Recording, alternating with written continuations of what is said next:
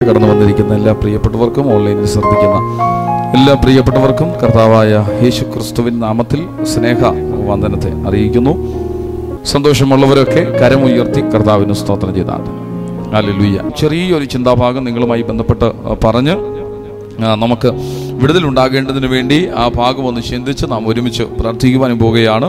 യോഹന്നാൻ എഴുതിയ സുവിശേഷമാണ് 20-ാം അധ്യായം 4-ാമത്തെ വാക്യഭാഗം. യോഹന്നാൻ എഴുതിയ സുവിശേഷം 20-ാം അധ്യായം 4-ാമത്തെ വാക്യഭാഗം പരിചിതമായ ഭാഗമാണ്. ഇരുവരും ഒന്നിച്ചോടി. മറ്റേ ശിഷ്യൻ പത്രോസിനേക്കാൾ വേഗത്തിൽ ഓടി ആദ്യം കല്ലറയ്ക്കൽ എത്തി. ഇനി എന്നെ ഒന്ന് ശ്രദ്ധിച്ചാട്ടെ. നിങ്ങൾ കണ്ടല്ലോ അല്ലേ വാക്യം? ബൈബിൾ അന്വേഷിക്കുന്നവർക്ക് അത് താല്പര്യമുള്ളവർക്ക് നോക്കാം, ഇല്ലാത്തവരെന്നെ ശ്രദ്ധിച്ചിരിക്കുക. അതുമായി ബന്ധപ്പെട്ട ഒരു ആശയം എന്ന് പറയാൻ വേണ്ടി, ആ വചനവുമായി ബന്ധപ്പെട്ട ഒറ്റ ആശയം എന്ന് പറഞ്ഞ് നമുക്ക് ആ വിടുതലൊന്ന് പ്രാപിച്ച് നമുക്ക് വേഗത്തിൽ നിർത്താം. അനുഗ്രഹപൂർണമായ നല്ല വചനഭാഗമാണ്. എപ്പോഴും നാം വായിക്കുകയും പല ദൂതുമായി ബന്ധപ്പെട്ട് ഞാൻ ഈ ഭാഗം ചിന്തിച്ചിട്ടുണ്ട്. ഇത് വായിച്ചിട്ട് ഇതിൻ്റെ 1-ാം വാക്യം എടുത്ത് നമ്മൾ ചിന്തിച്ചിട്ടുണ്ട്. പല വാക്യങ്ങളും എടുത്ത് കുറിവാക്യമായി എടുത്ത് ആ ഭാഗം ചിന്തിച്ച് നമ്മൾ അതിൽ ദൂതിനെ നമ്മൾ സ്വീകരിച്ചിട്ടുണ്ട്.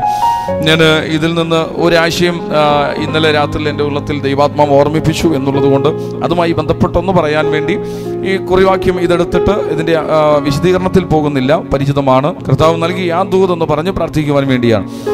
ഭാഗം നമുക്ക് പരിചിതമാണ്. ആഴ്ചവട്ടത്തിൻ്റെ 1-ാം നാൾ മഗ്ദലക്കാരത്തി മറിയ രാവിലെ ഇരുട്ടുള്ളപ്പോൾ തന്നെ കല്ലറയ്ക്കൽ ചെന്നു. കല്ലറ വായ്ക്കൽ നിന്ന് കല്ല് നീങ്ങിയിരിക്കുന്നത് കണ്ടു. അവൾ ഓടി ശിമോൻ പത്രോസിൻ്റെയും യേശുവിന് പ്രിയനായ മറ്റേ ശിഷ്യൻ്റെയും അടുക്കൽ ചെന്ന് കർത്താവിനെ കല്ലറയിൽ നിന്ന് എടുത്തുകൊണ്ടുപോയി അവനെ എവിടെ വെച്ചു എന്ന് ഞങ്ങൾ അറിയുന്നില്ല എന്ന് അവരോട് പറഞ്ഞു. അപ്പോൾ ഇതിൻ്റെ 1-ാം വാക്യം വായിക്കുമ്പോൾ നമുക്ക് കാണുവാൻ കഴിയുന്നത് മഗ്ദലക്കാരത്തി മറിയ ചെന്നു എന്നാണ്. അപ്പോൾ പറഞ്ഞു വന്നിട്ട് ആ സ്ത്രീ തിരിച്ച് വന്ന് പത്രോസിനോടൊക്കെ പറയുമ്പോൾ ഇങ്ങനെയാണ് പറയുന്നത്, അവനെ എവിടെ വെച്ചു എന്ന് ഞങ്ങൾ അറിയുന്നില്ല. അപ്പോൾ ഞങ്ങൾ എന്നുള്ള പദത്തിൽ മഗ്ദലക്കാരത്തി മറിയ മാത്രമല്ല, ശലോമയും മറ്റൊരു മറിയയും, അങ്ങനെ 3 സ്ത്രീകൾ പുറപ്പെട്ടു പോയി, യാത്ര ചെയ്തു പോയി. കണ്ടുവന്ന് 4 സുവിശേഷങ്ങൾ ചേർത്ത് പഠിച്ചാൽ അതിൽ നിന്ന് മനസ്സിലാക്കുവാൻ കഴിയുന്നുണ്ട്. ഈ പദം അങ്ങനെ പറഞ്ഞിട്ടുണ്ട്, ഇവിടെ അങ്ങനെ പറഞ്ഞിട്ടുണ്ട്. പേര് പറഞ്ഞിട്ടില്ലെങ്കിലും ഞങ്ങൾ എന്ന് എടുത്തു പറഞ്ഞിട്ടുള്ളത് കൊണ്ട് ഒരാൾ ഒറ്റയ്ക്കല്ല. മറ്റു സുവിശേഷങ്ങൾ പഠിക്കുമ്പോൾ 3 സ്ത്രീകൾ ഒരുമിച്ചാണ് ചെന്ന് കണ്ടത്. ഇതൊന്നുമല്ല നമ്മുടെ ദൂത്. അപ്പോൾ അവിടെ ചെന്നപ്പോൾ യേശുവിന് പ്രിയനായ മറ്റേ ശിഷ്യന്റെയും അടുക്കൽ ചെന്നു. ശിമോൻ പത്രോസിന്റെയും യേശുവിന് പ്രിയനായ മറ്റേ ശിഷ്യന്റെയും അടുക്കൽ ചെന്ന് കർത്താവിനെ കല്ലറയിൽ നിന്ന് എടുത്തുകൊണ്ടുപോയി അവനെ എവിടെ വെച്ചു എന്ന് ഞങ്ങൾ അറിയുന്നില്ല എന്ന് അവരോട് പറഞ്ഞു. അതുകൊണ്ട് പത്രോസും മറ്റേ ശിഷ്യനും പുറപ്പെട്ട് കല്ലറയ്ക്ക് ചെന്നു. അപ്പോൾ 3 സ്ത്രീകൾ ചെന്ന് നോക്കിയിട്ട് യേശുവിനെ കാണുവാൻ കഴിയുന്നില്ല. അവരവിടെ നിന്ന് വേഗത്തിൽ ഓടിയിട്ട് പത്രോസിന്റെയും മറ്റേ ശിഷ്യന്റെയും അടുത്ത് വന്ന് അവരോട് പറഞ്ഞു, യേശുവിനെ കാണുന്നില്ല. യേശുവിനെ കല്ലറയിൽ അടക്കം ചെയ്തതാണ്, യേശുവിനെ കാണുന്നില്ല. യേശുവിനെ ആരും എടുത്തുകൊണ്ട് പോയതുപോലെ യേശുവിനെ കാണുന്നില്ല എന്ന് പറഞ്ഞപ്പോൾ ഇത് കേട്ടിട്ട് പത്രോസും മറ്റേ ശിഷ്യനും കൂടി അങ്ങോട്ട് ഓടുകയാണ്. അപ്പൊ 2 പേര് ഒന്നിച്ചോടുകയാണ്. ഇനി ഞാൻ എൻ്റെ ദൂത് വരികയാണ്. 2 പേരും കൂടെ ഒന്നിച്ചോടുകയാണ്. ഒന്നിച്ച് 2 പേര് ഓടുന്ന കൂട്ടത്തിൽ ഒരാള് അല്പം കൂടെ വേഗത കൂട്ടി. 2 പേര് ഒന്നിച്ച് ഓടുന്ന കൂട്ടത്തിൽ ഒരാൾ അല്പം കൂടെ വേഗത കൂട്ടിയിട്ട് പത്രോസിനേക്കാൾ വേഗത്തിൽ മറ്റേ ശിഷ്യൻ ഓടി ആദ്യം കല്ലറയിലെത്തി. 2 പേര് ഒന്നിച്ചോടി. അതിൻ്റെ അകത്ത് ഒരാള് അല്പം കൂടെ വേഗത കൂട്ടി ഓടിയിട്ട് ആ 2 പേര് ഓടിയതിൽ ഒരാള് അല്പം കൂടെ വേഗത്തിൽ ഓടി അവിടെ എത്തി, ലക്ഷ്യസ്ഥാനത്തെത്തി.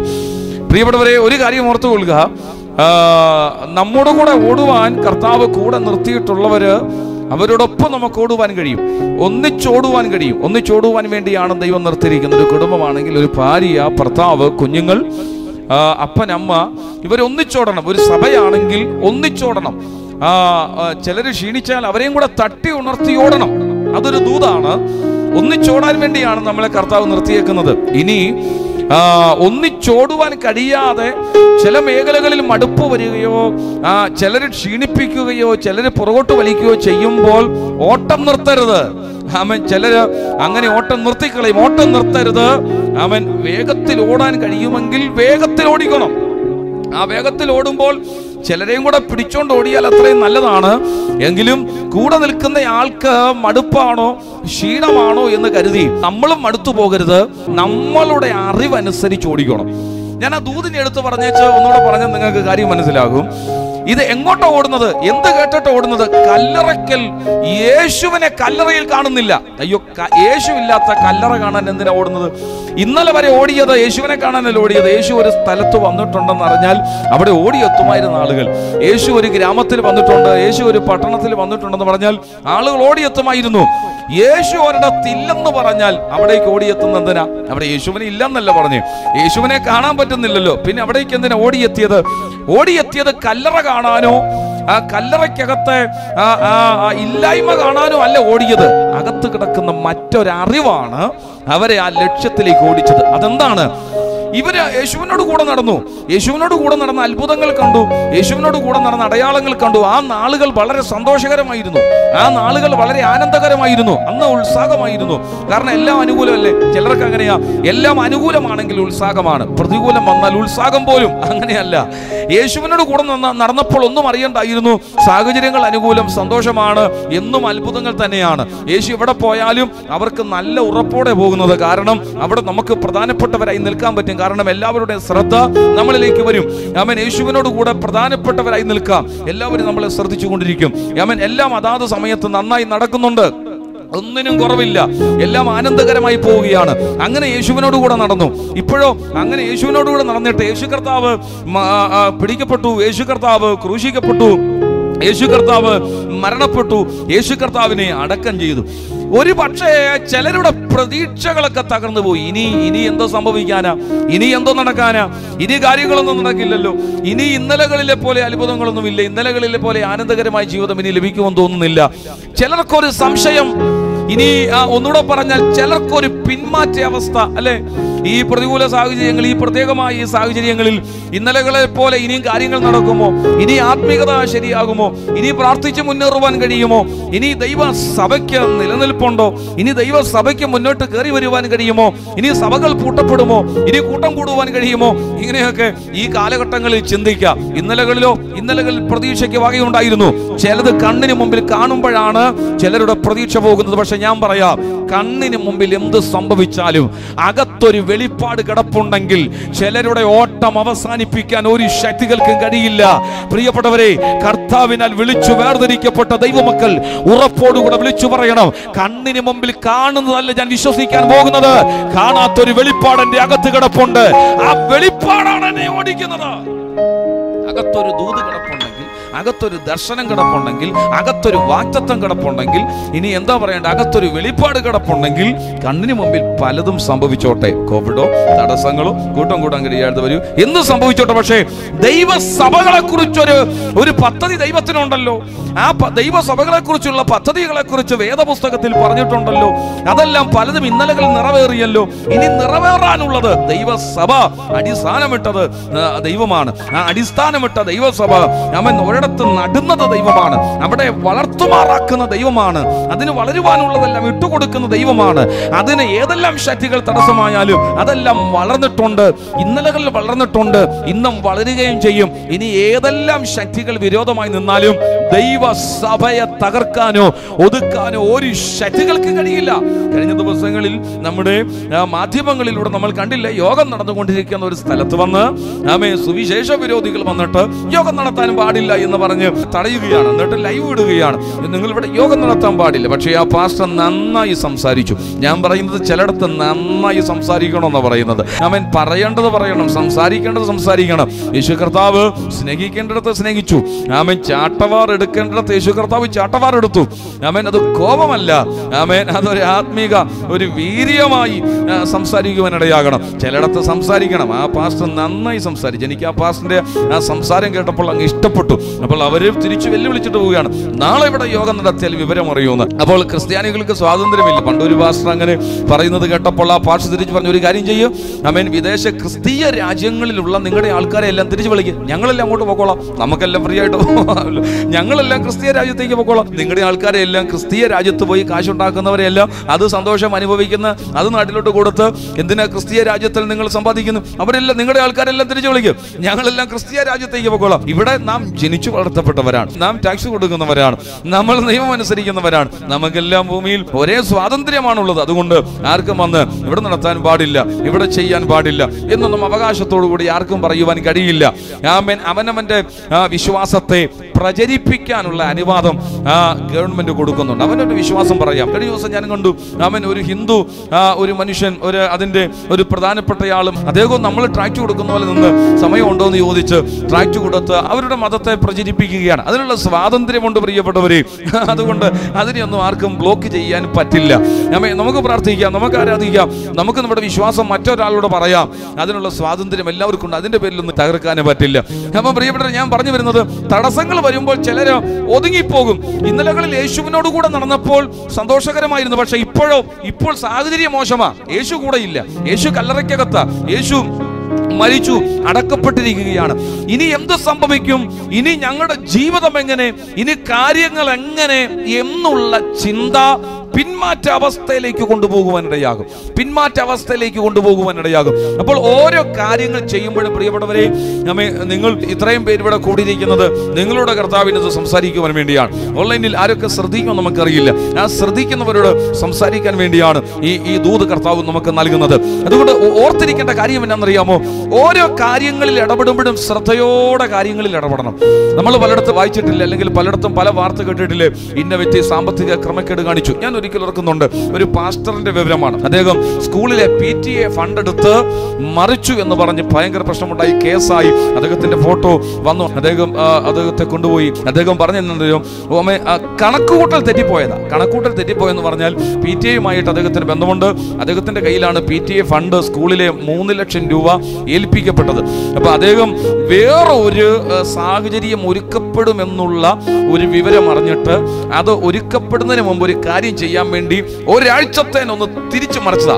ഒരാഴ്ചത്തേന് ഈ 3 ലക്ഷം അങ്ങോട്ട് മറിച്ചിട്ട് അത് തിരിച്ച് ഇങ്ങോട്ട് കിട്ടും, ഇങ്ങോട്ട് മറിക്കാന്ന് കരുതി ചെയ്ത. പക്ഷേ ആ ഒരാഴ്ച കൊണ്ട് കാര്യം തകർന്നുപോയി. അദ്ദേഹം പ്രതീക്ഷിച്ചതുപോലെ കാര്യം നടന്നില്ല. കാര്യം നടക്കാഞ്ഞതുകൊണ്ട് വിഷയമായി നാട്ടുകാര് ഏറ്റെടുത്തു. അത് ഭയങ്കര പ്രതിസന്ധിയായി മാറുവാൻ, അല്ലെങ്കിൽ ദൂതയർച്ച ഞാൻ പറയാം, പിന്മാറ്റ അവസ്ഥയിലേക്ക് പോയി. ആ ചിന്ത, ആ പ്രവൃത്തി പിന്മാറ്റത്തിലേക്ക് പോയി. അതുകൊണ്ട് ഒരു കാര്യം ഓർത്തുകൊള്ളുക, ഏത് കാര്യങ്ങളിൽ ഇടപെട്ടാലും ഒന്ന് ചിന്തിച്ചാലോചിച്ച് ചെയ്യാവുള്ളൂ. സാമ്പത്തിക ഇടപാടുമായിട്ട് നിങ്ങൾ ഇടപെടുമ്പോൾ ഒന്ന് ചിന്തിച്ചാലോചിച്ച് ചെയ്യാവുള്ളൂ. ഏത് കാര്യങ്ങളുമായി ഇടപെട്ടാൽ ചിലപ്പോൾ അബദ്ധം പറ്റുമോ, ഈ കണക്കുകൂട്ടൽ ശരിയാകുമോ, ഇത് ഇടപെട്ടാൽ മുൻപോട്ട് എന്താണ്, ഒന്ന് ചിന്തിച്ചിട്ട് കാര്യങ്ങൾ ചിലത് ചെയ്യാവുള്ളൂ. ദൈവത്തിൽ ഒന്ന് ആശ്രയിച്ച് ചിന്തിച്ചിട്ടില്ലെങ്കിൽ കണക്കുകൂട്ടൽ തെറ്റിപ്പോകും. കണക്കുകൂട്ടൽ തെറ്റിപ്പോയാൽ ചിലപ്പോൾ നമ്മുടെ വിശ്വാസം മറന്നുപോകും, ചിലപ്പോൾ വാഗ്ദത്തം മറന്നുപോകും. പ്രശ്നം കൂടുമ്പോൾ വാഗ്ദത്തം മറന്നുപോകും, പ്രശ്നങ്ങൾ കൂടുമ്പോൾ ദൂതുകൾ മറന്നുപോകും. ഇപ്പോൾ യേശു കർത്താവിനെ പിടിക്കപ്പെട്ട ഒരു വലിയ സംഭവം കഴിഞ്ഞിട്ടിരിക്കുകയാണോ. ആ സംഭവം എന്നാ, യേശുവിനെ പിടിച്ചു, യേശുവിനെ ചാട്ടവാറ് കൊണ്ടടിച്ചു, യേശുവിനെ കോടതികളിൽ കയറ്റി വിസ്തരിച്ചു, യേശുവിനെ ക്രൂശിച്ചു. ദേശം മുഴുവൻ, അവിടെ മുഴുവൻ അറിയത്തക്ക നിലയിൽ ഒരു വലിയ സംഭവം നടന്നിട്ടിരിക്കുമ്പോൾ അവരുടെ വെളിപ്പാട്, അവരുടെ ചിന്താഗതികൾ പലതും അവർ മറന്നുപോയി. യേശു കർത്താവ് പഠിപ്പിച്ചത് പലരും അവർ മറന്നുപോയിട്ട് ഇപ്പോൾ വിഷാദിച്ചിരിക്കുകയാണ്. അല്ലെങ്കിൽ എനിക്ക് അവിടെ ഒരു പദം ഇങ്ങനെ പറയണം, പ്രതീക്ഷകൾ തകർന്നിരിക്കുകയാണ്. പ്രതീക്ഷകൾ തകർന്നിരിക്കുന്നവന് അവൻ 3 സ്ത്രീകളുടെ വാക്കുകൾ, അവർക്ക് പോകാൻ തോന്നിയല്ലോ. ആ 3 സ്ത്രീകൾക്ക് യേശുവിന്റെ കല്ലറ വരെ പോകാൻ തോന്നിയല്ലോ. അവര് പോകാതിരുന്നിരുന്നെങ്കിൽ അടുത്ത തുറക്കപ്പെടേണ്ട വിടുതലുകൾ തുറക്കപ്പെടാതെ പോയേനെ. അപ്പോൾ പ്രിയപ്പെട്ടവരെ ഓർത്തോണം, ചിലരുടെ കഷ്ടപ്പാടുകൾ ചിലർക്കൊക്കെ നന്മയായി മാറും. പഴമക്കാര് പറയത്തില്ലേ, ചിലത് ചീഞ്ഞാൽ ചിലതിന് വളമാണ്. അപ്പൊ എല്ലായിടത്തും എല്ലാ മേഖലയിലും അങ്ങനെയാണ്. പല കുടുംബങ്ങൾ രക്ഷപ്പെട്ടതും പല പല കുടുംബങ്ങൾ രക്ഷപ്പെട്ട് നിൽക്കുന്നതും വിജയിച്ചു നിൽക്കുന്നതും പലരും ഇപ്പോൾ പിടിച്ചു നിൽക്കുന്നതും ആ വീടുകൾക്കകത്ത് ചെയ്യാൻ ചിലരുള്ളത് കൊണ്ടാണ്, ആ വീടുകൾക്കകത്ത് കഷ്ടപ്പെടാൻ ചിലരുള്ളത് കൊണ്ടാണ്, ആ വീടുകൾക്കകത്ത് ദുരിതം അനുഭവിക്കാൻ ചിലരുള്ളത് കൊണ്ടാണ്. അപ്പൊ ചിലർ ചെയ്യുന്നത് ചിലർക്കൊരു വളമായി മാറും എന്നതുപോലെ ഈ 3 സ്ത്രീകൾ പോയത്, ഈ 3 സ്ത്രീകൾ നടന്നത്, കഷ്ടപ്പെട്ട പ്രഭാതത്തിൽ നടന്നു എന്ന് യേശുവിന്റെ കല്ലറയ്ക്ക് ചെന്നത് കൊണ്ടല്ലേ കല്ലറ തുറന്നു കിടക്കുന്നത് കണ്ടത്? അതുകൊണ്ടല്ലേ അവർക്ക് തിരിച്ചോടാൻ പറ്റിയത്, വന്ന് കൂട്ടു സഹോദരന്മാരെ അറിയിക്കാൻ പറ്റിയത്? അപ്പോൾ അവര് വന്ന് ഇവരെ അറിയിച്ചപ്പോൾ അപ്പൊ കല്ലറ തുറന്നു കിടക്കുന്നു. യേശുവിനെ ആരോ മോഷ്ടിച്ചോണ്ട് പോയെന്നല്ല, ഞാൻ ഇങ്ങനെ പറയാം, എന്നെ ശ്രദ്ധിച്ച്. അവിടെ ഒരു കാര്യം ഓർമ്മിക്കുകയാണ്, തുറന്നു കിടക്കുകയാണോ കല്ലറ? ഉറപ്പാണോ? അതിനകത്ത് യേശു ഉണ്ടോ? ഇല്ല. അങ്ങനെയാണെങ്കിൽ ഇനി നമ്മുടെ പ്രതീക്ഷ തകർന്നിട്ടില്ല. നമ്മുടെ കർത്താവ് ഉയർത്തെഴുന്നേറ്റ് ജീവിക്കുന്നുണ്ട്.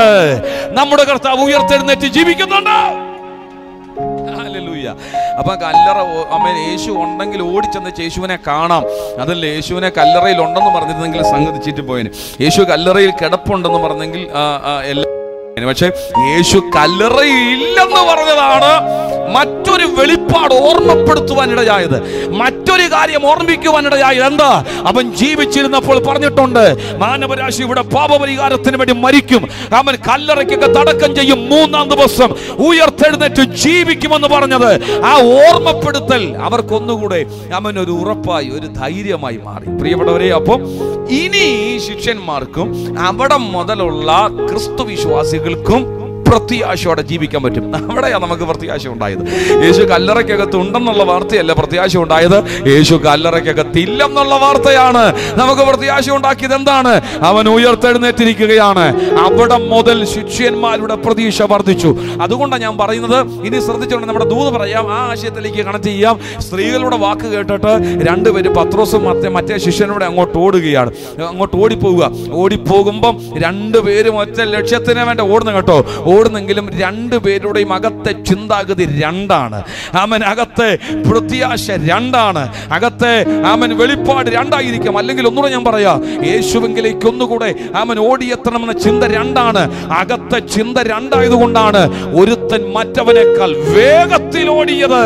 പ്രിയപ്പെട്ടവരെ, എപ്പോഴും ഓർത്തോ, കർത്താവുമായുള്ള ബന്ധം തിരിച്ചറിയണമെങ്കിൽ കർത്താവുമായുള്ള കാര്യങ്ങളിൽ ഇടപെടുന്ന നിങ്ങളുടെ വേഗത നോക്കിയാൽ മതി.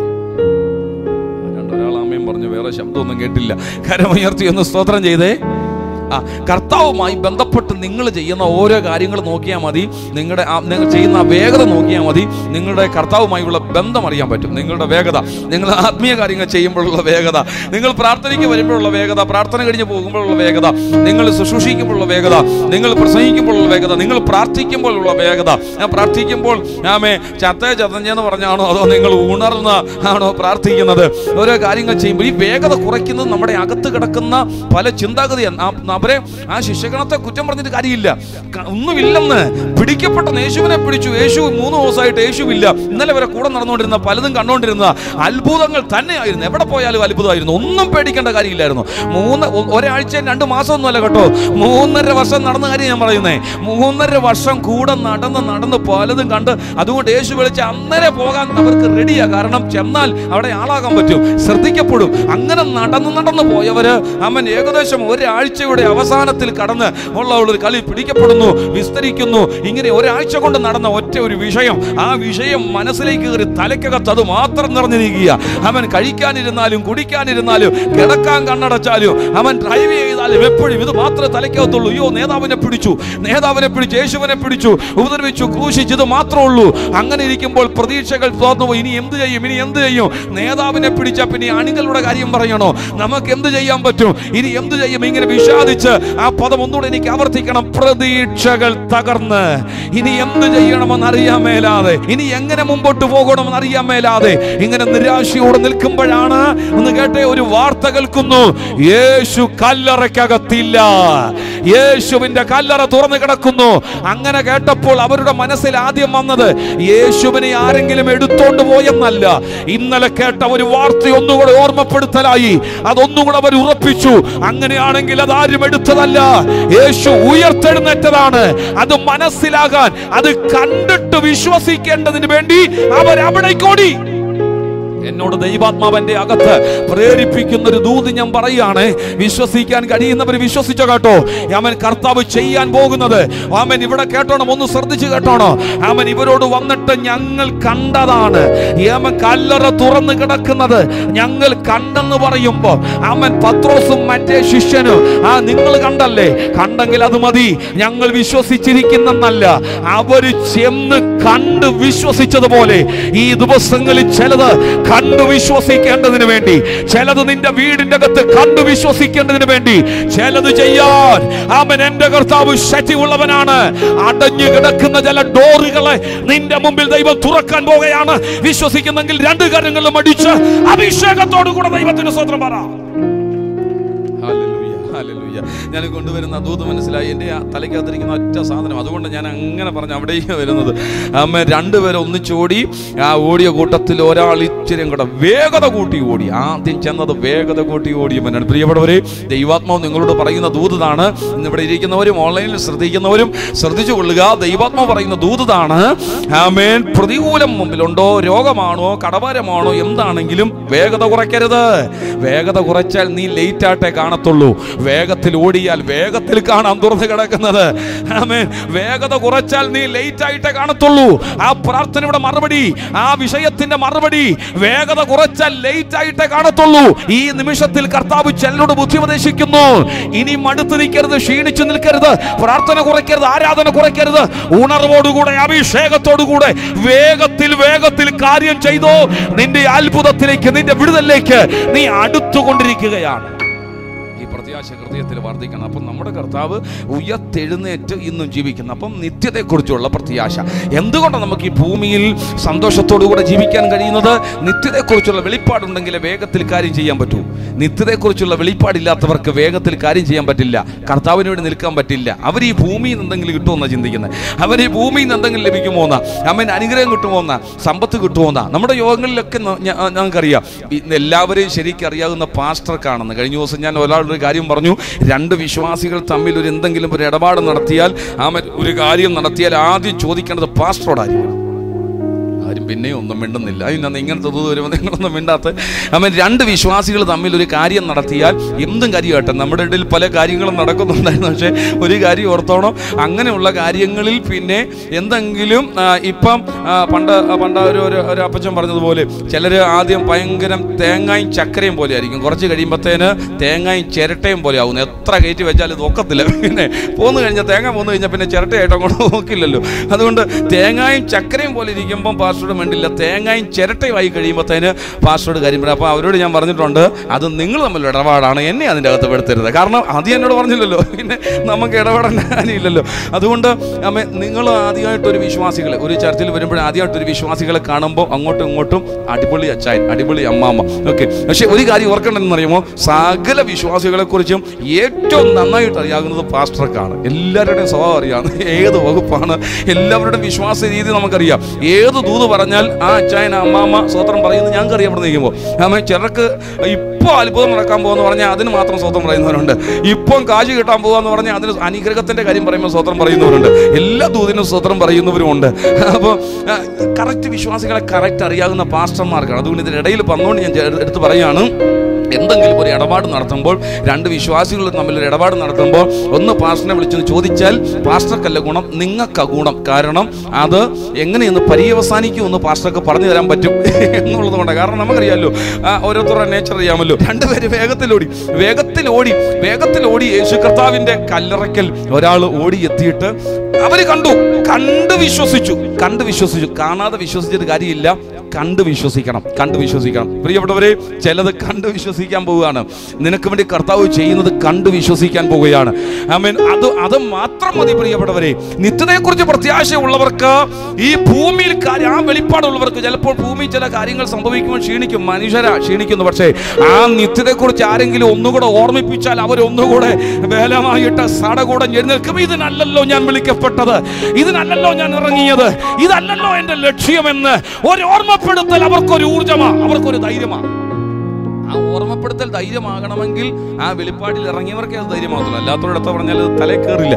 ഇപ്പം പ്രിയപ്പെട്ടവരെ, യേശു ഉയർത്തെഴുന്നേറ്റത് കൊണ്ടല്ലേ നമുക്ക് ഇന്നും ഈ കാലഘട്ടത്തിലും ഈ ഭൂമിയിൽ ജീവിക്കാൻ പറ്റുന്നത്.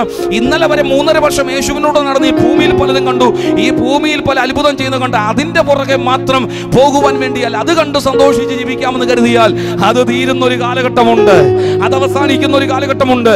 അതിനപ്പുറത്ത് വേറൊരു കാലഘട്ടമുണ്ട്. യേശു ഉയർത്തെഴുന്നേറ്റും നിത്യതയിലുണ്ടെന്ന്, എനിക്ക് വേണ്ടി ജീവിക്കുന്നെന്ന്, സ്വർഗരാജ്യം എനിക്ക് വേണ്ടി ഒരുക്കുവാൻ യേശു പോയിരിക്കുന്നെന്ന്. 2-3 പേർ എന്റെ നാമത്തിൽ കൂടിയാൽ അവരുടെ മധ്യേ അവൻ ഇറങ്ങി വരുമെന്ന് ഒരു വെളിപ്പാടുണ്ടെങ്കിൽ ജീവിത അവസാനം വരെ എനിക്ക് ജീവിക്കാൻ പറ്റും. അല്ലെ, അങ്ങനെ വെളിപ്പാടുള്ളവരെ ക്ഷീണിക്കുമ്പോഴൊന്ന് ഓർമ്മപ്പെടുത്തിയാൽ മതി. അവരെ ഓർമ്മപ്പെടുത്തിയിട്ടേ കാര്യമുള്ളൂ. ഈ ഉറങ്ങുന്നവരെ ഉണർത്താൻ എളുപ്പമാണ്, ഉറക്കം നടിക്കുന്നവരെ ഉണർത്താൻ വലിയ പാടാണ് എന്ന് പറയുന്നത് പോലെ വെളിപ്പാടുള്ളവരെ കാര്യം വരെ ഓർമ്മപ്പെടുത്തിയാൽ മതി. വെളിപ്പാടൊക്കെ ദൂതൊക്കെ അകത്തുണ്ടെങ്കിലും പ്രശ്നങ്ങളും സാഹചര്യങ്ങളും നിമിത്തം മറന്നു പോകും. അവരെ ഒന്ന് ഓർമ്മപ്പെടുത്തുമ്പോൾ അത് ശരിയാണല്ലോ, ഞാൻ എന്തിനേയും വിഷമിക്കുന്നത്, ഞാൻ എന്തിനേയും സങ്കടപ്പെടുന്നത് ഇതിനല്ലല്ലോ ഞാൻ ഇറങ്ങിയത്, ഈ വിഷയം തീർക്കാനല്ലേ, ഇതിനു വേണ്ടി അല്ലോ ഞാൻ ഇറങ്ങിയത്. എൻ്റെ കർത്താവ് എനിക്ക് വേണ്ടി ജീവിക്കും. അവൻ്റെ വേല ചെയ്യാൻ ഇറങ്ങിയവനല്ല ഞാൻ, അവനെ ആരാധിക്കാൻ ഇറങ്ങിയവനല്ലേ, ആ യേശുവിനെ അനുഗമിക്കാൻ ഇറങ്ങിയതല്ലേ. എൻ്റെ ലക്ഷ്യം ഈ ഭൂമി അല്ലല്ലോ, എൻ്റെ ലക്ഷ്യം നിത്യതയാണല്ലോ. അവിടേക്ക് പോകാൻ വിളിക്കപ്പെട്ടവരാണല്ലോ ഞാൻ. ഒന്നെങ്കിൽ എൻ്റെ കർത്താവിൻ്റെ വരവ് വേഗത്തിൽ സംഭവിക്കുമല്ലോ, ഇല്ലെങ്കിൽ എൻ്റെ ആയുസ് തീരുമല്ലോ.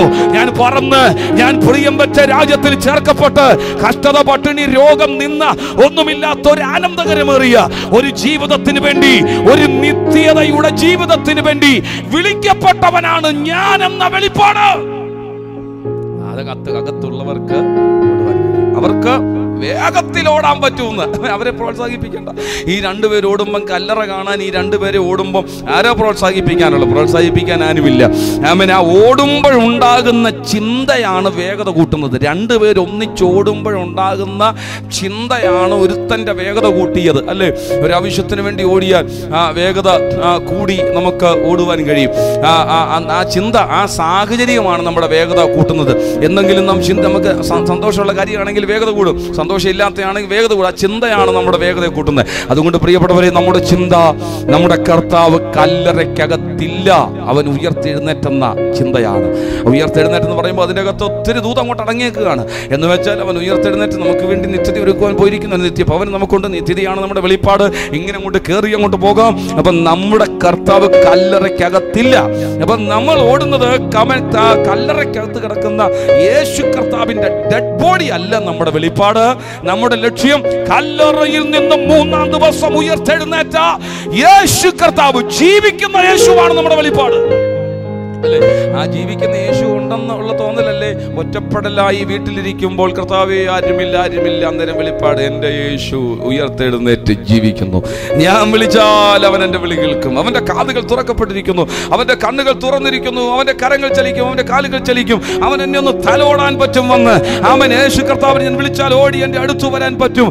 അവൻ ശിഷ്യന്മാരുടെ മുമ്പിൽ യേശു അടച്ചിട്ട വീടിൻ്റെ അകത്ത് വാതിൽ തുറക്കാതെ കയറി ചെന്നു. വാതിലൊന്നും യേശുവിന് തുറക്കണ്ട. അവൻ മതിലുകളൊന്നും യേശുവിന് വിഷയമല്ല, കോൺക്രീറ്റ് ഒന്നും യേശുവിന് വിഷയമല്ല, ഒരു ദുഷ്ടശക്തികളും യേശുവിന് വിഷയമല്ല. അവൻ ആ ദുഷ്ടശക്തികളെയും എത്ര വലിയ തടസ്സങ്ങളെയും അതിജീവിച്ച് വിളിച്ചാൽ നിന്റെ അടുത്തു വരുവാൻ കഴിയുന്ന, നിന്നെ തലോടുവാൻ കഴിയുന്ന, ശബ്ദിക്കാൻ കഴിയുന്ന, കേൾക്കാൻ കഴിയുന്ന, കാണുവാൻ കഴിയുന്ന ഒരു ജീവിക്കുന്ന യേശു കർത്താവിനെയാണ് നമ്മൾ അനുഗമിക്കുന്നത്. ആ ഉറപ്പുള്ളവരെല്ലാം കരങ്ങൾ അടിച്ച് ശക്തിയോടെ ദൈവത്തിന് സ്തോത്രം ചെയ്ത്, അതാണ് നമ്മുടെ വെളിപ്പാട്. ഞാൻ നിർത്തുക. ഈ ഒരു കാര്യം പറയാൻ വേണ്ടി മാത്രമാണ് ഞാൻ ഇത്രയും ആവശ്യത്തോടു കൂടെ പറഞ്ഞു വന്നത്. അപ്പം 2 പേര് ഒന്നിച്ചോടി, ഒരാൾ വേഗത്തിലോടി കല്ലറയ്ക്കൽ ചെന്ന്, ഞാൻ നിങ്ങളെ വായിച്ച് കേൾപ്പിക്കാമേ. 2 പേരും ഒന്നിച്ചോടി. മറ്റേ ശിഷ്യൻ പത്രോസിനേക്കാൾ വേഗത്തിലോടി ആദ്യം കല്ലറയ്ക്കലെത്തി. വേഗത്തിലോടിയാൽ ആദ്യം എത്താം, വേഗത്തിലോടിയാൽ ആദ്യം കാണാം, വേഗത്തിൽ ഓടിയാൽ വേഗത്തിൽ കാണാൻ പറ്റും. അവിടുന്ന് വേഗത്തിൽ കർത്താവിന് വേണ്ടി, അല്ലെങ്കിൽ ഇനി നിങ്ങൾക്ക് മനസ്സിലാക്കാൻ ഇങ്ങനെ തന്നെ പറയാവേ, ഏൽപ്പിക്കപ്പെട്ടിരിക്കുന്ന കാര്യം, നിങ്ങളെ കർത്താവിന്റെ നാമമഹത്വത്തിന് വേണ്ടി സുവിശേഷം അറിയിക്കാൻ കൃപ തന്നാണ് നിർത്തിയേക്കുന്നത്. അത് നന്നായി ചെയ്യുക. ആമേൻ. പ്രാർത്ഥിക്കാനും ആരാധിക്കുവാനും കർത്താവിനെ അനുഗമിക്കുവാനുമാണോ നിർത്തിയേക്കുന്നത്? അത് നന്നായി ചെയ്യുക. കർത്താവിന്റെ വേല ചെയ്യാനാണോ നിർത്തിയേക്കുന്നത്? അത് ഏറ്റവും ബെസ്റ്റായി ചെയ്യുക. മറ്റൊന്നും തടസ്സമാകാതെ വണ്ണം, തടസ്സങ്ങൾ മാറിയിട്ടൊന്നും നടക്കത്തില്ല. ആ തടസ്സങ്ങളെ കുറിച്ച് ചിന്തിക്കാതെ ബെസ്റ്റായിട്ട് ചെയ്യുക. വേഗത്തിൽ മറുപടി കാണാൻ പറ്റും. നിങ്ങളെ ഏൽപ്പിക്കപ്പെട്ടിരിക്കുന്ന കാര്യം നന്നായി ചെയ്യാമോ? വേഗത്തിൽ മറുപടി കാണാൻ പറ്റും. ഒന്നുകൂടെ കരം ഉയർത്തി കർത്താവിന് സ്തോത്രം ചെയ്ത് ആമേൻ. ആമേൻ. കിടക്കുന്നത് അവൻ കുനിഞ്ഞു നോക്കി, ശിലകൾ കിടക്കുന്നത് കണ്ടു. അകത്ത് കടന്നില്ല താനും. അവന്റെ പിന്നാലെ ശിമോൻ പത്രോസും വന്നു. കല്ലറയിൽ കടന്നു. ശീലകൾ കിടക്കുന്നതും അവന്റെ തലയിൽ ചുറ്റിയിരുന്ന റുമാൽ ശീലകളോട് കൂടെ കിടക്കാതെ വേറിട്ടൊരിടത്ത് ചുരുട്ടി വെച്ചിരിക്കുന്നതും കണ്ടു. ആദ്യം കല്ലറയ്ക്കലെത്തിയ മറ്റേ ശിഷ്യനും അപ്പോൾ അകത്ത് ചെന്ന് കണ്ട് വിശ്വസിച്ചു. അവൻ മരിച്ചവരിൽ നിന്ന് ഉയർത്തെഴുന്നേൽക്കേണ്ടതാകുന്നു എന്നുള്ള തിരുവെടുത്ത് അവർ അതുവരെ അറിഞ്ഞില്ല. അങ്ങനെ ശിഷ്യന്മാർ വീട്ടിലേക്ക് പോയി. കണ്ട, ആ അറിവില്ലായ്മയാണ്, അതിനു മുമ്പ് വരെയുള്ള ആ അറിവില്ലായ്മയാണ് അവരുടെ പ്രതീക്ഷകളെ തകർത്ത് കളഞ്ഞത്. അവൻ മരിച്ചവരിൽ നിന്ന് ഉയർത്തെഴുന്നേൽക്കേണ്ടതാകുന്നു എന്ന തിരുവെടുത്ത് അവർ അതുവരെ അറിഞ്ഞില്ല താനും. ആ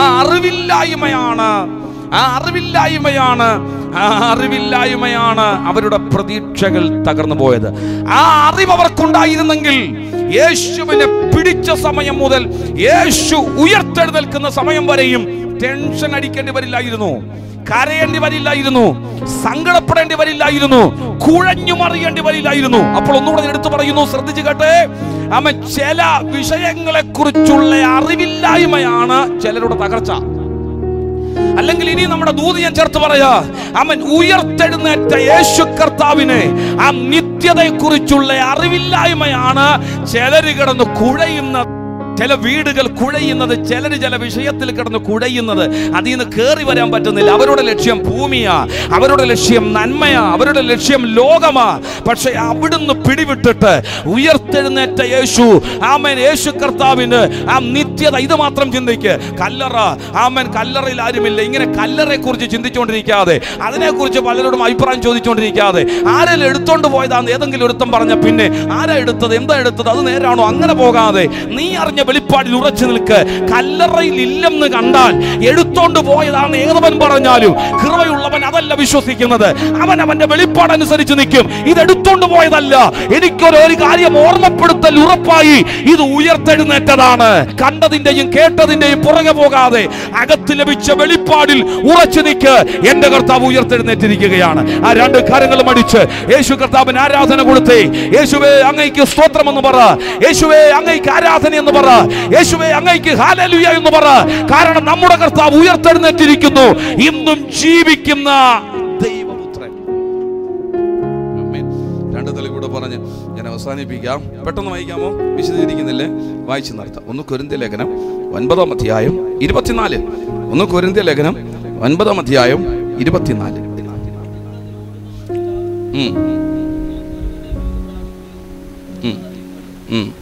കണ്ടോ? പ്രാപിപ്പാൻ തക്കവണ്ണം ഓടുവിൻ. പ്രിയപ്പെട്ടവരെ, നമ്മുടെ ഓട്ടം കാണുമ്പോൾ മനസ്സിലാകണം പ്രാപിക്കാനുള്ള ഓട്ടമാണ്. ആ രണ്ടുപേരുടെ ഓട്ടം കാണുമ്പോഴറിയാം ഇതെന്തോ മനസ്സിൽ കരുതി കൂട്ടിയുള്ള ഓട്ടം കേട്ടോ. ആ കല്ലറയിലേക്ക് ആ രണ്ട് സ്ത്രീകൾ വന്ന് പറഞ്ഞിട്ട് ആ വാർത്ത തലേ കിടക്കുക. യേശുവിന്റെ കല്ലറ തുറന്നു കിടക്കുന്ന കേട്ടേച്ച് ആ ഓട്ടം കാണുന്ന വഴിയോരത്താരെങ്കിലും നിൽപ്പുണ്ടെങ്കിൽ ആ പത്രോസും ആ മറ്റേ ശിഷ്യനോട് ഓടുന്ന കാണുമ്പോൾ അറിയാം ഇതെന്തോ അർജന്റ് കേസാ, ഇതെന്തോ അർജന്റ് കേസിനുള്ള ഓട്ടമാണെന്ന് ഓട്ടം കാണുമ്പോഴറിയാം. അവൻ ഉഴപ്പിത്തിരിഞ്ഞുള്ള ഓട്ടമല്ല. അവൻ പ്രിയപ്പെട്ടവരെ, ആ ഓട്ടം കാണുമ്പോൾ അറിയാം ഇതെന്തോ കാണാനുള്ള ഓട്ടമാണ്.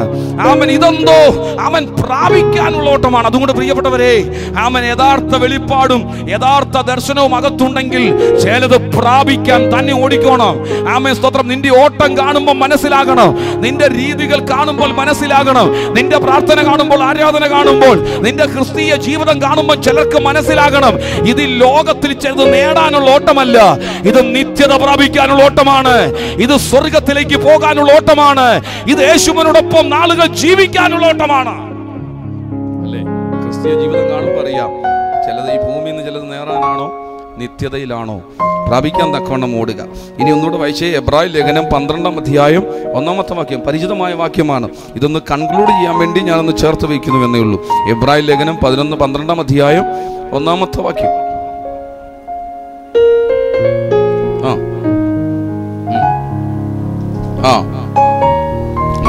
മതി. എബ്രായ ലേഖനം 12-ാം അധ്യായം 1-ാമത്തെ വാക്യം പരിചിതമാണ്. അവിടെ പറഞ്ഞിരിക്കുന്നുണ്ടോ? പരിചിതമായ വാക്യമാകയാൽ നാമും സാക്ഷികളുടെ ഇത്ര വലിയൊരു സമൂഹം നമുക്ക് ചുറ്റും നിൽക്കുന്നത് കൊണ്ട് സകല ഭാരവും മുറുകെ പറ്റുന്ന പാപവും വിട്ട് നമുക്ക് മുമ്പിൽ വെച്ചിരിക്കുന്ന ഓട്ടം സ്ഥിരതയോടെ ഓടുക. വിശ്വാസത്തിന്റെ നായകനും പൂർത്തി വരുത്തുന്നതായ യേശുവിനെ നോക്കുക. അതാ ലക്ഷ്യം. ആ വെളിപ്പാടകത്തുണ്ടെങ്കിൽ മറ്റൊന്നും വിഷയമില്ല. അപ്പം പ്രിയപ്പെട്ടവരെ, നിങ്ങൾ ആ 2 പേര് പത്രോസും മറ്റേ ശിഷ്യനോട് ഓടുമ്പോൾ യേശു കർത്താവിന്റെ കല്ലറ തുറന്നു കിടക്കുന്നു എന്ന് കേട്ട് ഓടുമ്പോൾ വീട്ടിലിരുന്ന ഒരു ചാക്കുകെട്ടോട് എടുത്ത് തോള വെച്ചോണ്ട് ഓടിയെന്നല്ല. ആ ഓട്ടം പറ്റുമോ? കയ്യിലിരിക്കുന്നല്ല എടുത്തെറിഞ്ഞേ ഓടത്തുള്ളൂ. കാരണം അതുമായിട്ട് ഓടാൻ പറ്റില്ല. പെട്ടെന്ന് ഓടിയെത്തണം. അർജന്റ് കേസ് പെട്ടെന്ന് വേഗത്തിൽ അവിടെ ഓടിയെത്തണമെങ്കിൽ കയ്യിൽ എന്തെങ്കിലും ഒരു കനമുള്ള സാധനം എന്തെങ്കിലും കയ്യിലിരിക്കുകയെന്ന് വെച്ചാൽ എന്തെങ്കിലും ഒരു ജോലി ചെയ്തുകൊണ്ടിരിക്കുമ്പോഴാണ് ഈ 3 സ്ത്രീകൾ വന്ന് പറഞ്ഞ് കല്ലറ തുറന്ന് കിടക്കുന്നു. അപ്പോൾ ചാക്കിട്ടും കൂടെ ഇരിക്കട്ടെ എന്ന് പറഞ്ഞ് അതും കൂടെ കൈ പിടിച്ചോണ്ടല്ലോ ഓടുന്നത്. ആ ഓട്ടത്തിന് വേഗത കുറയ്ക്കുന്ന എന്തെങ്കിലും ഉണ്ടെങ്കിൽ അത് നിലത്തോട്ട് ഇട്ടിട്ട. എന്തെങ്കിലും അത് വിലപിടിപ്പുള്ളതോ എന്തെങ്കിലും ഒരു പെട്ടെന്നൊരു വാർത്ത കേട്ടാൽ ചിലപ്പോൾ ചിലരുടെ നേച്ചർ അങ്ങനെ കയ്യിരിക്കുന്നിടത്ത് ഒറ്റയേറെ അത് എന്നാണെന്നൊന്നും ചിന്തിക്കുന്നില്ല. കാറ് കൂപ്പി അതിന് പുറകെ ഒറ്റ ഓട്ടമാണ്. അത് കയ്യിലിരിക്കുന്നതിനേക്കാളും വിലയുള്ള ഒരു കാര്യമാണ് കേട്ടിരിക്കുന്നത്. അപ്പൊ കയ്യിലിരിക്കുന്ന ആ ഭാരമോ എത്ര വലിയ കാര്യമാണെങ്കിലും ഉടനെ അതവിടെ ഇട്ട ഒറ്റ ഓട്ടമാണ്. വേഗതയിലോടുക. അപ്പൊ ഞാൻ ഇത്ര എനിക്ക് അതിന് പറയാനുള്ളൂ. വേഗത കുറയ്ക്കുന്ന എന്തെങ്കിലും ഉണ്ടെങ്കിൽ അത് ഇട്ടോടുക. അത് ഈ വേഗത കുറയ്ക്കുന്നതെല്ലാം ഈ ഭൂമിയിലുള്ളതാണ്.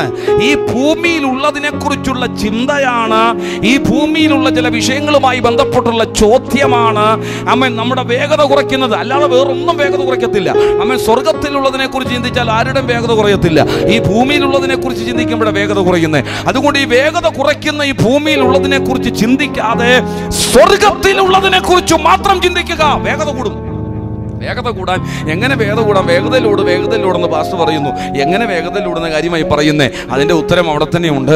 വേഗത കൂടാൻ ഒറ്റ കാര്യം ചെയ്താൽ മതി. നിങ്ങൾ ഭൂമിയിലുള്ളതിനെ കുറിച്ചുള്ള ചിന്ത കുറച്ചിട്ട് നിത്യതയെക്കുറിച്ച് മാത്രം ഒന്ന് ചിന്തിച്ച് തുടങ്ങിയാൽ മതി. ആമേൻ. എല്ലാ ദിവസവും ഒക്കെ ഒന്ന് പ്രാർത്ഥിച്ച് എപ്പോഴും നടക്കുമ്പോഴും ഇരിക്കുമ്പോഴൊക്കെ സ്തോത്രമൊക്കെ ചെയ്ത് അങ്ങനെ ഒന്ന് ശീലിച്ചു നോക്കിയാൽ വേഗത കൂടുന്ന അറിയാൻ പറ്റും. വേറെ ഒന്നും നിങ്ങൾ ചെയ്യണ്ട.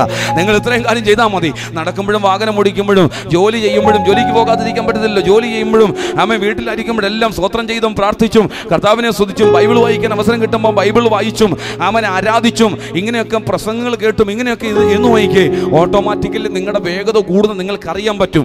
ഈ ഞായറാഴ്ച മുതൽ വരുന്ന ഞായറാഴ്ച വരെ നിങ്ങൾ ചെയ്തു നോക്കിക്കേ. നിങ്ങളൊന്ന് പ്രാക്ടീസ് ചെയ്ത് നോക്കിക്കേ. അടുത്ത ആഴ്ച വരുമ്പം നിങ്ങളുടെ വേഗത കൂടിയത് കാണാൻ പറ്റും. ആത്മീകമായി നിങ്ങളുടെ വേഗത കൂടിയത് കാണാൻ പറ്റും. പ്രിയപ്പെട്ടവരെ, ദൈവാത്മാവ് നിങ്ങളോട് പറയുന്നു, നിത്യത എന്ന ലക്ഷ്യം വിട്ടുപോകരുത്. നമ്മുടെ കർത്താവ് വരുവാൻ സമയമായി എന്നിരിക്കുന്നത് കൊണ്ട് വേഗത കൂട്ടി ഓടിക്കോളാൻ, വേഗത വർദ്ധിപ്പിച്ച് ഓടിക്കോളാൻ ദൈവാത്മാവ് ബുദ്ധി ഉപദേശിക്കുന്നു. വിശ്വസിക്കുന്നവർ 2 കരങ്ങളും അടിച്ച് ഒന്നുകൂടെ ശക്തിയോടെ ദൈവത്തിന് സ്തോത്രം പറ. വേഗത കർത്താവ് കൂട്ടാൻ പോകുകയാണ്. ഫിലിപ്പിയ ലേഖനം 3-ാം അധ്യായം 14-ാം വാക്യം. ഒന്ന് ഞാൻ ചെയ്യുന്നു, പിമ്പിലുള്ളത് മറന്നും മുമ്പിലുള്ളതിന് ആഞ്ഞും കൊണ്ട് ക്രിസ്തുയേശുവിൽ ദൈവത്തിന്റെ പരമവിളിയുടെ വിരുദ്ധനായി ലാക്കിലേക്ക് ഓടുന്നു. ഞാനൊന്നും വിശദീകരിക്കാനല്ല, ഈ റൂട്ടിൽ കൊണ്ട് എനിക്ക് അവസാനിപ്പിക്കാൻ വേണ്ടി ഞാൻ ഇവിടെ കൊണ്ട് നിർത്തുക. ആ പച്ചനോട് പറയുന്നത് ഒന്ന് ഞാൻ ചെയ്യുന്നു. അതാ ഇന്ന് മുതൽ ഈ ദൂത് കേൾക്കുന്ന ഇവിടെ ഇരിക്കുന്നവരും ഓൺലൈനിൽ ശ്രദ്ധിക്കുന്നവരും എല്ലാം ചെയ്യേണ്ട കാര്യം. നിങ്ങളുടെ വേഗത കൂടണമോ? ഒറ്റ കാര്യം ചെയ്താൽ മതി. ഒറ്റ കാര്യം ഇതായിരിക്കണം. ഒന്ന് ഞാൻ ചെയ്യുന്നു. ആ ഉറപ്പ് ഇപ്പോൾ ഇവിടുന്ന് ഈ സന്ദേശം കേൾക്കുമ്പോൾ ഉറപ്പെടുക്കുക. ഒന്ന് ഞാൻ ചെയ്യുന്നു. എന്താ? പിന്നിലുള്ളത് മറന്ന് മുമ്പിലുള്ളതിന് ആഞ്ഞും കൊണ്ട് ക്രിസ്തുയേശുവിൽ ദൈവത്തിന്റെ പരമവിളിയുടെ വിരുദ്ധനായി ഞാൻ ലാക്കിലേക്ക് ഓടുകയാണ്. ഞാൻ ലാക്കിലേക്ക് ഓടുകയാണ്. അപ്പോൾ വേഗത കൂടുന്ന അല്ലെങ്കിൽ നിത്യതയുമായി ബന്ധമുള്ളവർ എങ്ങനെയാ നിൽക്കുന്നറിയാമോ? ഇങ്ങനെ എന്നെ എല്ലാവരും നോക്കിയേ. ഇങ്ങനെ നിൽക്കുന്നല്ല, പുറകോട്ടാഞ്ഞ് നിൽക്കുന്നല്ല, അവര് മുമ്പോട്ടാഞ്ഞു നിൽക്കും. അവരുടെ ഓട്ടം അങ്ങനെ, അവര് മുമ്പോട്ടാഞ്ഞു നിൽക്കും. മുമ്പോട്ടാഞ്ഞു നിൽക്കുന്നവരെ കൊണ്ടുള്ള ഗുണം എന്നാന്നറിയാമോ? എങ്ങനെയാലും അവരൊന്ന് ക്ഷീണിച്ചാൽ, മനസ്സൊന്ന് ക്ഷീണിച്ചാൽ, കഷ്ടത വന്നിട്ടോ, രോഗം വന്നിട്ടോ, ക്ഷീണം വന്നിട്ടോ, നിന്ന കേട്ടിട്ടോ ക്ഷീണിച്ചാൽ അവരെ മുമ്പോട്ട് ഓടിക്കാൻ എളുപ്പമാണ്. മെല്ലെ ഒന്ന് തട്ടിക്കൊടുത്താൽ മതി. കാരണം അവര് മുമ്പോട്ടാഞ്ഞു തന്നെയാണ് നിൽക്കുന്നത്. മെല്ലെ ഒന്ന് തട്ടിക്കൊടുത്താൽ മതി. പുറകോട്ട് ആഞ്ഞു നിൽക്കുന്നവരെ ആമേൻ മുമ്പോട്ട് ഓടിക്കാൻ വലിയ പാടാ. അത് മെല്ലെ തട്ടിയാ പോരാ, അത് നന്നായിട്ട് തട്ടണം. ആ തട്ട് കൂടിപ്പോയാലും കുഴപ്പമാ. ആമേൻ. അതുകൊണ്ട് മുമ്പോട്ടാഞ്ഞു നിൽക്കണം, മുൻപോട്ടാഞ്ഞു നിൽക്കണം. പ്രിയപ്പെട്ടവരെ, മുൻപോട്ടാഞ്ഞു നിൽക്കുക. ആമേൻ. ഈ ലോകത്തെ കുറിച്ച് ചിന്തിക്കാതെ മുൻപോട്ടാഞ്ഞു നിൽക്കുക. ആമേൻ. എന്ന് വെച്ചാൽ നിന്റെ പ്രധാനപ്പെട്ട വിഷയം ലോകമല്ല, നിന്റെ പ്രധാനപ്പെട്ട വിഷയം നിത്യതയാണ്. എത്ര പേർക്ക് ഞാൻ പറയുന്ന മനസ്സിലാകുന്നുണ്ട്? ആ കാര്യങ്ങൾ തട്ടി കർത്താവിന് സ്തോത്രം ചെയ്തേ. എന്റെ ലക്ഷ്യം ആമേൻ സ്തോത്രം നിത്യതയാണ്. എന്റെ ലക്ഷ്യം യേശുവാണ്. ഈ ലോകത്തിന്റെ നന്മകളോ, ഈ ലോകത്തിന്റെ നിന്ദയോ, ഈ ലോകത്തിന്റെ പരിഹാസമോ, ഈ ലോകത്തിന്റെ കുറ്റം പറച്ചിലുകളോ ഇതൊന്നുമല്ല എന്റെ ലക്ഷ്യം. എന്റെ ലക്ഷ്യം യേശുവാണെന്ന് ഉറപ്പുള്ളവർ ശക്തിയോടെ കരമടിച്ച് ഒന്നുകൂടെ ദൈവത്തിന് സ്തോത്രം ചെയ്യുക. അതുകൊണ്ട് ദൈവാത്മാവ് ഉപദേശിക്കുന്നു, മുൻപോട്ട് വേഗതയിലോടുക. പെട്ടെന്ന് അത് സ്ഥാനങ്ങളിൽ എഴുന്നേൽക്കാം. നമ്മൾ പ്രാർത്ഥിക്കാൻ പോവുകയാണ്. നിങ്ങളെ ഞാൻ അധികം ബുദ്ധിമുട്ടിക്കുന്നില്ല, നിങ്ങളെ ഞാൻ അധികം ക്ഷീണിപ്പിക്കുന്നില്ല. ഈ ദൂത് മറക്കരുത്. രണ്ടുപേരും ഒന്നിച്ചോടി. എന്ത് കേട്ടിട്ട് ഓടിയത്? അതാ ആ ദൂത് മറക്കരുതേ. തുറന്നു കിടക്കുന്ന കല്ലറയെ കുറിച്ച് കേട്ടിട്ട്. അയ്യേ, തുറന്നു കിടക്കുന്ന കല്ലറയിൽ യേശു ഇല്ലെന്നല്ലേ വന്ന് പറഞ്ഞേ? അതുകൊണ്ട് അവിടെ ഇരിക്കുകയല്ലേ ചെയ്യണ്ടേ? ഇന്നലകളിൽ യേശു ഉണ്ടെന്ന് പറഞ്ഞാലല്ലേ ഓടിയത്? ഇല്ലെന്ന് പറഞ്ഞിട്ട് ഓടിയില്ലല്ലോ, ഉണ്ടെന്ന് പറഞ്ഞാലല്ലേ ഓടിയത്. യേശു ഇല്ലെന്ന് പറയുമ്പോൾ ഓടണമെങ്കിൽ ആമൻ അപ്പുറത്തെ മാറ്റി വേറെ ആരെങ്കിലും പറഞ്ഞ് എടുത്തോണ്ട് പോയി. നേതാവിനെ കാണാനില്ല, എടുത്തോണ്ട് പോയെന്ന് മറ്റുള്ളവരുടെ കുറ്റങ്ങളും അപവാദങ്ങളും ചിലർ അഴിച്ചുവിട്ട കഥ മെനഞ്ഞെന്ന യേശുവിൻ്റെ ശിഷ്യന്മാർ വന്ന് യേശുവിനെ എടുത്തോണ്ട് പോയതാണെന്ന കഥ പ്രചരിപ്പിച്ചെന്ന്. പക്ഷേ ആ കഥയൊക്കെ പൊട്ടിപ്പോകും. സത്യമേ മാത്രമേ നിലനിൽക്കൂ. ആ കഥയൊന്നും ആർക്കും പിന്നീട് പ്രചരിപ്പിക്കാനോ മുൻപോട്ട് പോകുവാനോ കഴിഞ്ഞില്ല. ഒറ്റ കഥയെ മുൻപോട്ട് പോകുന്നുള്ളൂ, അത് സത്യമായതുകൊണ്ട് അത് മുമ്പോട്ട് പോകുന്ന സത്യം ഇതാണ്: യേശു മൂന്നാം ദിവസം ഉയർത്തെഴുന്നേറ്റു. യേശു ഇന്നും ജീവിക്കുന്നുവെന്നുള്ള സത്യമാണ്. പ്രിയപ്പെട്ടവരെ, ആ വെളിപ്പാട് ആമൻ ആർക്കാ സന്തോഷകരമാകുന്നറിയാമോ? ആമൻ അതിനുവേണ്ടി പ്രതീക്ഷയോടെ കാത്തു നിൽക്കുന്നവർക്കാ. ഒരു നിത്യത എന്ന് കേൾക്കുമ്പോൾ ആമൻ യേശു കർത്താവ് വരാൻ പോകുന്നു, യേശുവിനോടൊപ്പം എനിക്കൊരു നിത്യതയുണ്ട്, സ്വർഗമുണ്ടെന്ന് കേൾക്കാൻ പറ്റുന്നത് ആ ലക്ഷ്യമുള്ളവർക്ക്, ആ വെളിപ്പാടുള്ളവർക്കാണ്. അതുകൊണ്ട് വിശ്വസിച്ചു, ഈ ലോകം കൊണ്ട് നമ്മൾ തീരില്ല, ഈ ലോകം കൊണ്ട് നമ്മൾ അവസാനിക്കില്ല, ഈ ലോകത്തിൽ നിന്നൊന്നും കൊണ്ടുപോകാൻ പറ്റില്ല. ആമൻ ഒന്നെങ്കിൽ നമ്മുടെ കർത്താവിന്റെ വരവ്, അല്ലെങ്കിൽ നമ്മുടെ ആയുസിന്റെ പൂർണ്ണത. അത് തീർന്നു കഴിഞ്ഞാൽ പ്രാക്കളെ പോലെ പറന്ന് ചിറകടിച്ച് നാം ഉയരും. അതിനെ തടുക്കാൻ ഒരു ശക്തികൾക്കും കഴിയില്ല. പ്രിയപ്പെട്ടവരെ, ആ ഉറപ്പാണ് ഈ ഭൂമിയിൽ നമ്മെ ജീവിപ്പിക്കുന്നത്. ആ ഉറപ്പാണ് പലതും നമ്മൾ ക്ഷമിക്കുന്നത്. ആ ഉറപ്പുള്ളത് കൊണ്ടാണ് പലതും നമ്മൾ സഹിക്കുന്നത്. ആ ഉറപ്പുള്ളത് കൊണ്ടാണ് ചിലത് തട്ടിപ്പറിക്കുമ്പോൾ ഓ സാരമില്ല എടുത്തോ എന്ന് പറഞ്ഞ് വിട്ടുകൊടുക്കുന്നത്. ആ ഉറപ്പ് കൊണ്ടാണ് തിരിച്ചു പ്രതികരിക്കാൻ പോകാത്തത്. ആ ഉറപ്പ് കൊണ്ടാണ് നാം പലതും വിട്ടുകളയുന്നത്, മനഃപൂർവ്വമായി വിട്ടുകളയുന്നത്. ഈ ഉറപ്പുള്ളതാണ് ക്രിസ്തീയ ജീവിതം എന്ന് പറയുന്നത്. ക്രിസ്തീയ ജീവിതത്തിന്റെ അടിത്തറയാണ് നിത്യത. പ്രിയപ്പെട്ടവരെ, ക്രിസ്തീയ ജീവിതം നയിക്കുന്ന ഓരോരുത്തരും ഇന്ന് ഈ ദൂത് ഉറച്ചു വിശ്വസിച്ചുകൊണ്ട് ഇങ്ങനെ പറയണം: ആമേൻ, എനിക്കൊരു നിത്യതയുണ്ട്. എന്റെ കർത്താവ് കല്ലറയ്ക്കകത്തല്ല, എന്റെ കർത്താവ് ഉയർത്തെഴുന്നേറ്റിരിക്കുകയാണ്. യേശു കല്ലറയുടെ വാതിലിനെ തുറന്ന് ഉയർത്തെഴുന്നേറ്റിരിക്കുന്നു എന്ന് കേൾക്കുന്ന വാർത്ത എന്നെ പ്രതീക്ഷ ഉളവാക്കുന്നതാണ്. ക്ഷീണിച്ചിരിക്കുന്നവർ ഉറക്കേണ്ട, വേദനിച്ചിരിക്കുന്നവർ അവൻ സന്തോഷിക്കേണ്ട സമയമാണ്. വിശ്വസിക്കുന്നവർ രണ്ട് കാര്യങ്ങളും അടിച്ച് അഭിഷേകത്തോടുകൂടെ അല്പസമയം ദൈവത്തെ സ്തുതിച്ചേ. ഈ വചനത്തിന്റെ ശക്തി ഇന്ന് നിങ്ങൾക്കൊരു വിടുതലാകട്ടെ. ഈ ദൂതിന്റെ മഹത്വം നിങ്ങളുടെ മേൽ വെളിപ്പെടട്ടെ.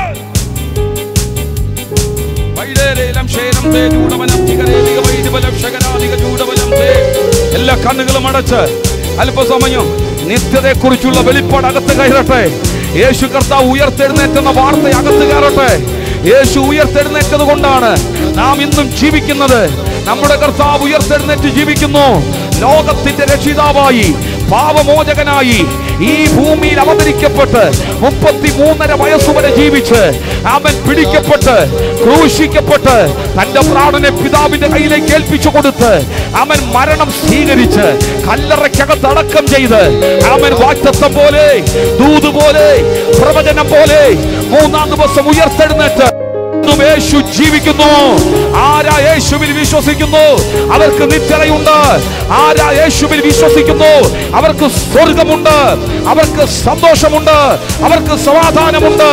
ഈ വെളിപ്പാട് പ്രാപിച്ച ദൈവമക്കൾ നിങ്ങളുടെ ഹൃദയങ്ങളിൽ നിന്ന് കഷ്ടത നിമിത്തം, വേദന നിമിത്തം, ബുദ്ധിമുട്ടുകൾ നിമിത്തം ഈ വെളിപ്പാടിൽ നിന്ന് നിങ്ങൾ ക്ഷീണിച്ചു പോയെങ്കിൽ, നിങ്ങൾ പുറകിലേക്ക് പോയെങ്കിൽ ഈ ദൂത് നിമിത്തം ഇന്ന് ഉറക്കട്ടെ. ഇവിടെ ആയിരിക്കുന്നവർ, ഈ ഓൺലൈനിൽ ശ്രദ്ധിക്കുന്നവർ, ഈ ദൂത് നിമിത്തം ഉറക്കട്ടെ, ഉറക്കട്ടെ. ആ പ്രതിസന്ധിക്കകത്തിന്ന് അവൻ പുറത്തു വരട്ടെ. വേഗത്തിൽ ഓടിയവര് ആദ്യം കല്ലറ തുറന്നത് കണ്ടതുപോലെ വേഗത്തിൽ ഓടിയാൽ ചിലത് വേഗത്തിൽ കാണാൻ പറ്റും. വേഗത്തിൽ ഓടുന്നതിന് വിരോധമായി നിനക്ക് നേരെ പിശാച് ഉയർത്തിയിരിക്കുന്ന തടങ്കൽ പാറകൾ ഈ വചനത്തിന്റെ ശക്തി കൊണ്ട് യേശു ക്രിസ്തുവിൻ നാമത്തിൽ പൊളിയണം.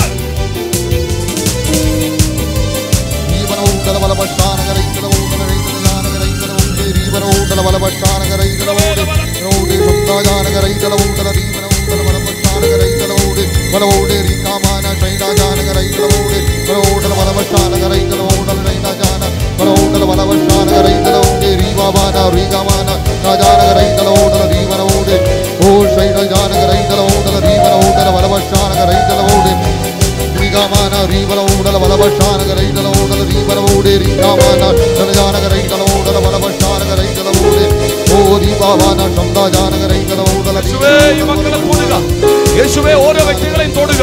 അങ്ങ് ഉയർത്തെഴുന്നേറ്റ് ഇന്നും ജീവിക്കുന്നുവെന്ന് ഈ മക്കൾ അറിയേണ്ടതിന്, ഈ ശബ്ദം കേൾക്കുന്നവർ അറിയേണ്ടതിന് അവരുടെ അടുത്ത് അങ്ങിപ്പോൾ ഇറങ്ങിച്ചെല്ലുക.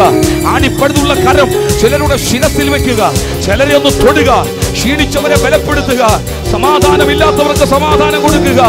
അവൻ മുൻപോട്ട് സ്റ്റെപ്പ് വയ്ക്കുവാൻ കഴിയാതെ പതറി നിൽക്കുന്നവരുടെ കരത്തിൽ പിടിച്ച് അവരെ മുൻപോട്ട് നടത്തേണ്ടതിന് ഞങ്ങൾ ഒരുമിച്ച് പ്രാർത്ഥിക്കുന്ന കർത്താവേ, ഇവൻ ഈ അന്തരീക്ഷത്തിൽ തേജസ് വെളിപ്പെടട്ടെ, ഈ അന്തരീക്ഷത്തിൽ ദൈവിക മഹത്വം വെളിപ്പെടട്ടെ. അങ്ങയുടെ നാമം ചൊല്ലി ഞങ്ങൾ ജയം പ്രസ്താവിക്കുന്നു. എന്തെല്ലാം ചെയ്യാൻ അങ്ങ് ആഗ്രഹിച്ചോ, ഏതെല്ലാം വിടുതലുകൾ, ഏതെല്ലാം അത്ഭുതങ്ങൾ വെളിപ്പെടുത്താൻ അങ്ങ് ആഗ്രഹിച്ചോ, അത് സകലതും ഇപ്പോൾ സംഭവിക്കട്ടെ, ഇപ്പോൾ സംഭവിക്കട്ടെ, ഇപ്പോൾ സംഭവിക്കട്ടെ. വ്യക്തികളുടെ മേൽ, കുടുംബങ്ങളുടെ മേൽ, തലമുറകളുടെ മേൽ, വിട്ടേച്ചു പോകുന്ന വീടിന്റെ അകത്ത് ഈ ദൂത് കേട്ടുകൊണ്ടിരിക്കുന്നവരുടെ മേൽ, ഓൺലൈനിൽ ശ്രദ്ധിക്കുന്നവരുടെ മേൽ യേശു ക്രിസ്തുവിൻ നാമത്തിൽ അങ്ങയുടെ അത്ഭുതങ്ങൾ ഇപ്പോൾ സംഭവിക്കട്ടെ.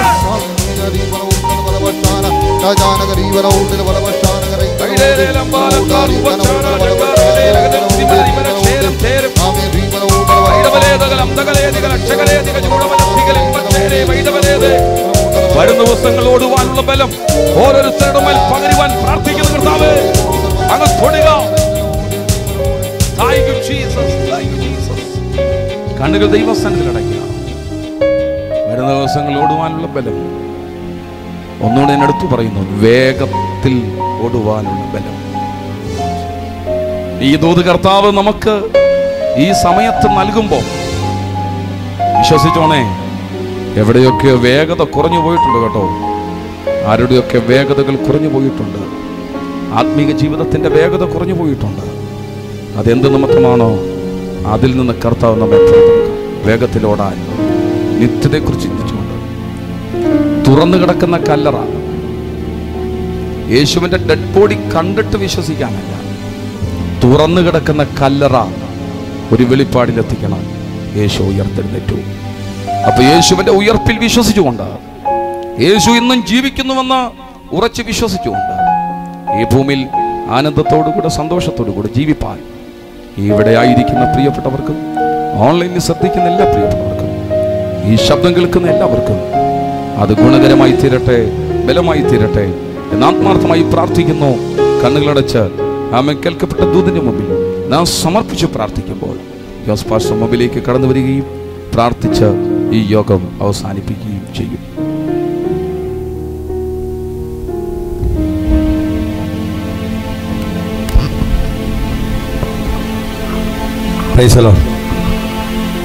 നമുക്ക് പ്രാർത്ഥിക്കാം. ദൈവിക സാന്നിധ്യം നമുക്ക് അനുഭവിപ്പാൻ സാധിച്ചു. നാം കടന്നു വന്നത് കല്ലറയിൽ നിന്നും യേശുക്രിസ്തുവിനെ ഉയർപ്പിച്ച ആ ദൈവിക ശക്തി നമ്മളും പ്രാപിച്ച് ആ ഉയർപ്പിൻ്റെ ശക്തി ദേശത്ത് പ്രകടമാക്കുവാൻ നമ്മളെ വേർതിരിച്ചിരിക്കുക.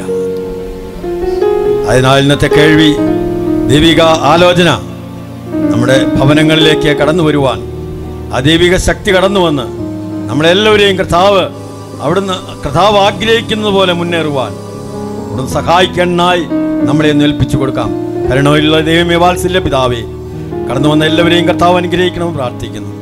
അവരുടെ ചെറുതും വലുതുമായ എല്ലാ വിഷയങ്ങളും കർത്താവ് ഏറ്റെടുക്കണം. ഓൺലൈനിൽ ശ്രദ്ധിക്കുന്ന എല്ലാവരെയും കർത്താവ് മാനിക്കണം. അവരുടെ പ്രാർത്ഥനാ വിഷയങ്ങൾ കർത്താവ് ഏറ്റെടുക്കണം. അവിടുന്ന് അത്ഭുതം പ്രവർത്തിച്ചിരിക്കുക. സ്തോത്രം, യേശുക്രിസ്തുവിന്റെ നാമത്തിൽ തന്നെ, ആമേൻ. എല്ലാ പ്രിയപ്പെട്ടവർക്കും നന്ദി അറിയിക്കുന്നു. കടന്നു വന്ന എല്ലാ പ്രിയപ്പെട്ടവർക്കും, ഓൺലൈനിൽ ശ്രദ്ധിക്കുന്ന എല്ലാ പ്രിയപ്പെട്ടവർക്കും നന്ദി അറിയിക്കുന്നു. ദൈവം നിങ്ങളെ സഹായിക്കട്ടെ. എന്തെങ്കിലും പ്രാർത്ഥനാ വിഷയമുണ്ടെങ്കിൽ ഈ പ്രയർ ലൈനിൽ ബന്ധപ്പെടുക. ഞങ്ങൾ നിങ്ങൾക്ക് വേണ്ടി ആത്മാർത്ഥമായി പ്രാർത്ഥിക്കും. ദൈവം ഓരോരുത്തരെയും സഹായിക്കട്ടെ. God bless you.